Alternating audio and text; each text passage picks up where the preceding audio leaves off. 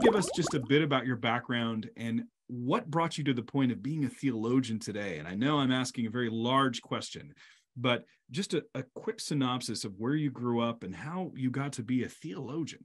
Yeah. So I'm a native Californian, and my mother was born in California. You don't really meet people whose parents were born in California. So we go way back. I was not born into a Christian home. I was the only child, but I was born into a respectable home. And so my parents sent me to Sunday school at the right time. They did not go to church. They just somehow thought, I guess that was what people in the 50s and 60s were programmed to do, right? Send their kids to Sunday school. So I went off, but I came back with questions. And my mother couldn't answer my questions that I was bringing back from Sunday school. And so she read the Bible for herself and was convicted and became a Bible-believing Christian. So that was when I was 3. I think maybe I could even say the first person I led to Christ was my mother. But That's awesome. For all intents and purposes, though, I was raised in a Christian family because she had my father read the Bible, and they both started attending church. And then, interestingly enough, started looking for a church that my mother felt was biblical enough. And so that's part of my DNA, this question, what does it mean to be biblical? I was raising it as a child, and then through my mother's concern that we attend a biblical church, it just got imprinted into me. So happily, one of the biblical churches we found was near Westmont College, because I grew up in the Santa Barbara area. Westmont College is a Christian liberal arts college. And so from a very young age, I was around Westmont College people, teachers. And one of the most important people in my life was a biblical scholar named Robert Gundry. I later studied with him at Westmont. He taught me the New Testament. He was also the man who baptized me, and he was the man who eventually suggested I go into systematic theology. You know, when he first suggested that, I was in college. I wanted to be like him. I wanted to be a biblical scholar.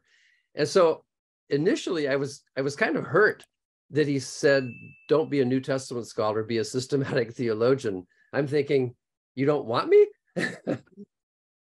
But in fact, I have to give him credit. I think he saw past my, the desire to be like him. And he saw the kind of person I was, the range of interests. I'm not quite sure what he saw, but I think he was right. He told me to go into systematic theology. And he convinced me that at the time, at least, there was a more urgent need among evangelicals for systematic theologians than there were biblical scholars. And I think he was probably right about that at the time. So, I took that seriously.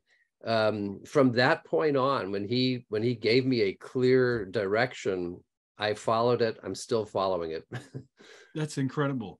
I didn't know that you grew up in California, and I didn't know that other part either. Where did the piano come in? Again, my parents thought that every young man should have piano lessons to be well-cultured. And it only got serious, though, when I entered college and had a wonderful teacher who helped me to understand that playing the piano was much more about getting the notes right. And later in my life, I've been able to use a lot of the lessons he taught me about performing music in relation to performing the Bible. So I see lots of connections in God's providence. It was more than just a musical instrument. It was a lesson in interpreting texts and to the glory of God and making beauty and all sorts of things.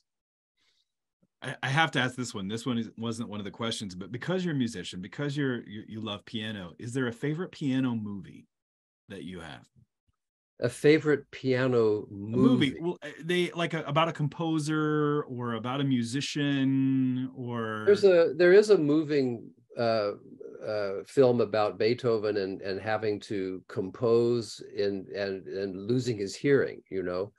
I forget the name of it. But that's just a compelling story. I've often struck by that thought, a composer who cannot actually hear what he's composed, but he can imagine it somehow. It's incredible to think of how he did that. I still Yeah. have no idea on how that was accomplished. So you went into theology, and then you went off and you've taught now for how many years? You've been teaching. Well, look, can I just fill in one blank, Travis? Sure. Because it fits in with music as well. In college, I did a music ministry in Europe over the summer as a pianist. And I met someone there who actually invited me back to France, this was, to direct a year-long program of evangelism using classical music. And I was 21, and this just sounded fantastic to me. It was an opportunity to put my theological education to work in the sake of Christian mission in a country that was very secular. So that whole challenge just, so I spent a year doing short-term mission, thinking through how to use classical music for the sake of evangelism. And the other reason that's important is I met my wife during that mission year. My wife is French. And so music, France, and theology, they all mix together.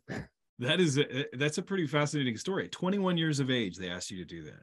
So yeah, I'm not quite sure why. I think probably because he thought maybe it was just that he wanted me to be a kind of administrative assistant, but I actually took over. That's pretty. I came with ideals, right? I didn't want to use classical music simply as a gimmick. I had to find an organic connection between classical music and the gospel. And I worked hard at figuring out what could that be.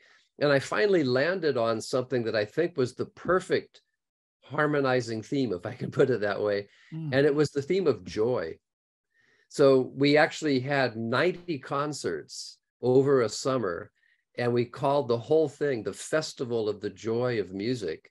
And we'd always start with a joyful piece, but then we would have someone come up and address the audience and say, we hope you enjoyed that, but we also believe that joy isn't simply a passing emotion. We believe there's a foundation for joy. And then so slowly during the concert, we would explain that we live in a creation that is in fact a composition, a harmonious composition, but it's been flawed by sin. And now there's disharmony and, violence and darkness and so on. And yet the composer, not content to leave the piece, in a mess, the composer has entered into the piece. And that's, God the Son becoming one of us to put things right. So during the course of the evening, as we're doing music, we're also weaving in the story of the gospel. That is absolutely incredible. Did you have a lot of people come? Yeah, because it was, we did PR. I did everything. This is before computer age, so I had to hand make posters.